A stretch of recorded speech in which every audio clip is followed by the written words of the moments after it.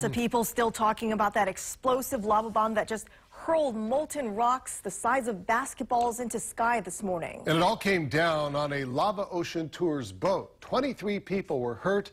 A good chunk of them had to go to the hospital. Bridget Namata spoke to two of the people on the tour and joins us now with more. Bridget.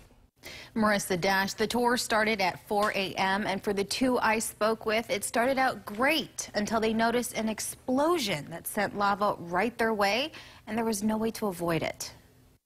A trip to Hawaii wouldn't be complete for Will Bryan and Aaron Walsh without an up-close look at lava.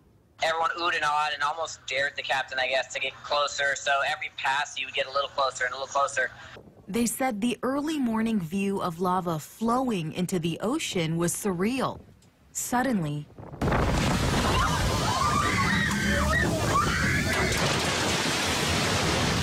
I didn't even believe that this was coming towards us. We had been watching it and it was so beautiful, and then all of a sudden it was like, oh my God.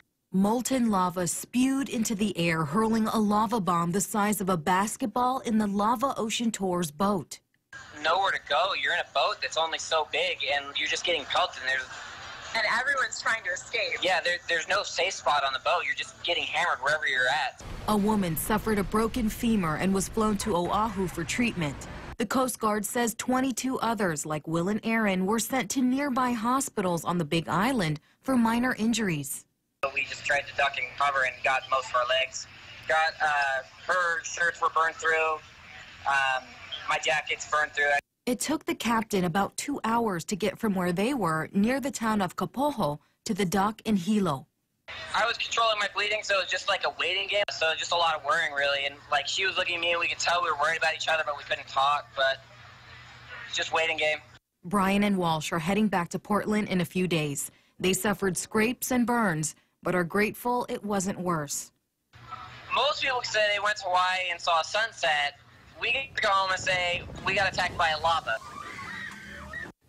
Multiple agencies are investigating the incident, including DLNR's Division of Conservation and Resources Enforcement, the U.S. Coast Guard, and the Hawaii Police Department.